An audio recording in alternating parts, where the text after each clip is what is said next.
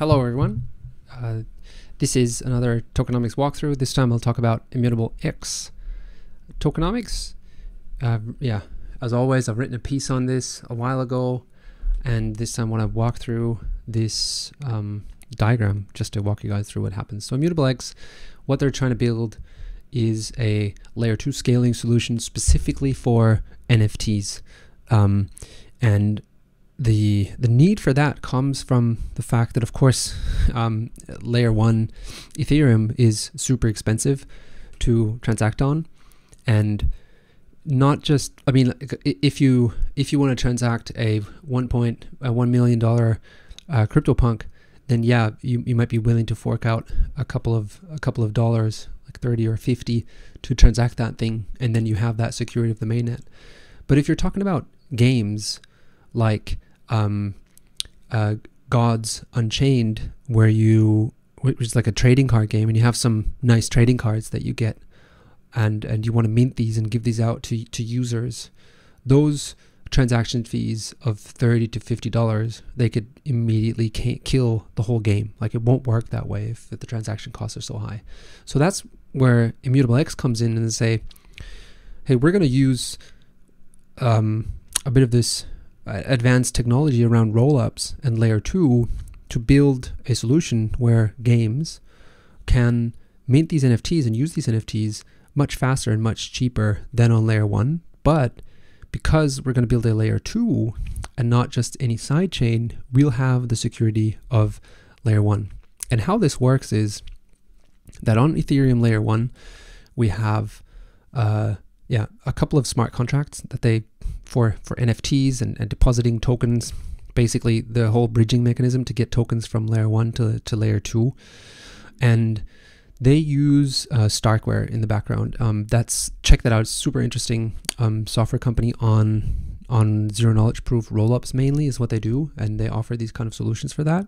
And zero knowledge proof rollups means on layer 2 you kind of run this Merkle tree to keep a state of all the transactions, and what that means, it's if you want to deposit from layer 1 to layer 2, you put something into this smart contract, and then this smart contract will basically mint tokens in equivalent to that what was deposited on layer 2, and then you can use these on layer 2 to transact. So I can send my token to you, and that will be recorded in this Merkle tree on layer 2. So we have a complete state, so just to ensure that there's no tokens that can be minted or anything like that. And then once in a while, there's these batches that run that would calculate a complete state of this into a proof, and that's what they call these zero knowledge proofs.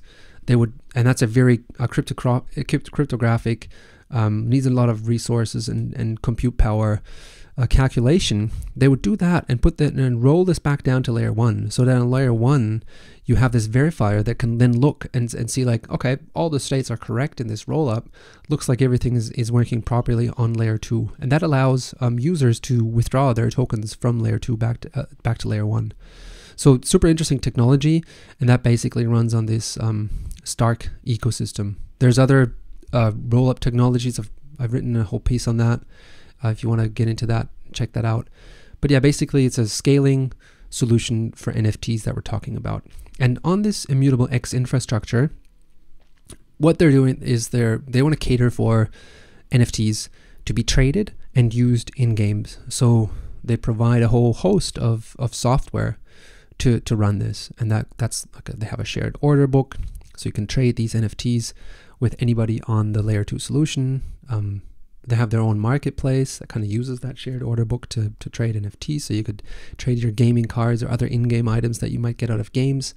They have an SDK which games can use to develop stuff upon. They have a linking solution that links the layer 1 wallet to a layer 2 wallet, so if you transfer your ETH from layer 1 to layer 2, that kind of takes care of you and ensures that you have your wallet on layer 2. And then there's APIs to access all of these services. Like an API would be something where a game could call that to easily mint an NFT.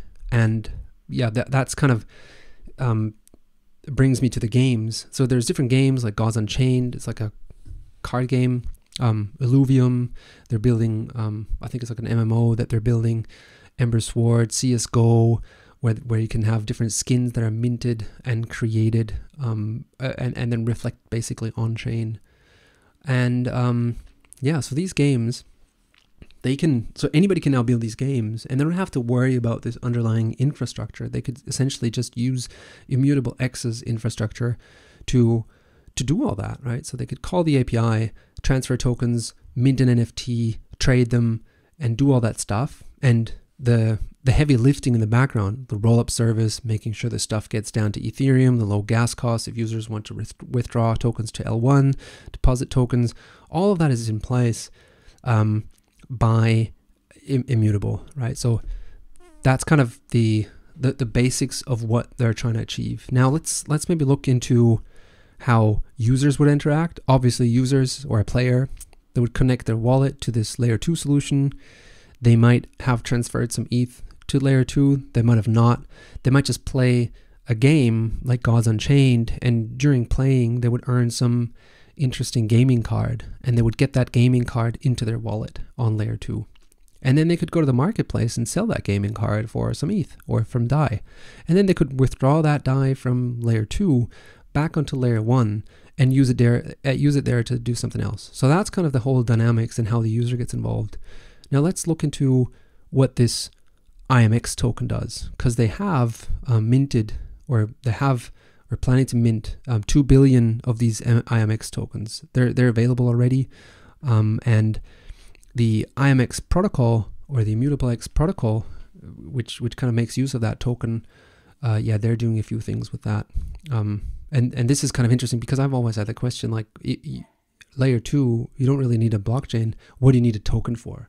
And the obvious answer would be to, yeah, kind of incentivize users, grow the ecosystem, and make sure people keep playing and use your system. So that's what it's for. And they have a couple of different things in their protocol. The one thing is governance and grants, so you can vote on token-related issues, what they're going to do with these tokens, and vote on grants that might go out to different protocols, right? So we have this one here where they fund new developments out of their IMX treasury, so might pay that out to protocols. They can then use that to build out stuff.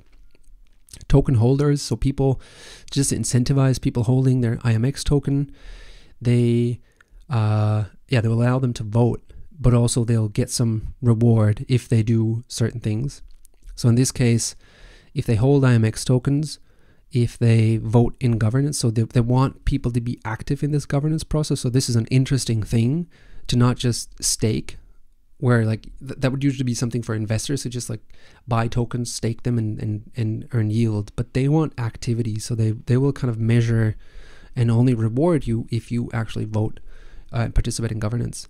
And then the other thing, you need to hold some sort of NFT in-game item, so you have actually used these games and did stuff in the ecosystem. This is an interesting way to use a token, right? To really get people to use your system and do something in your system.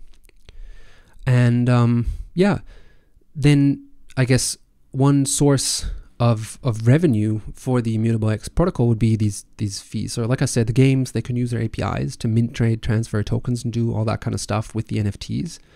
And they would charge a 2% fee on the sale of NFT trades.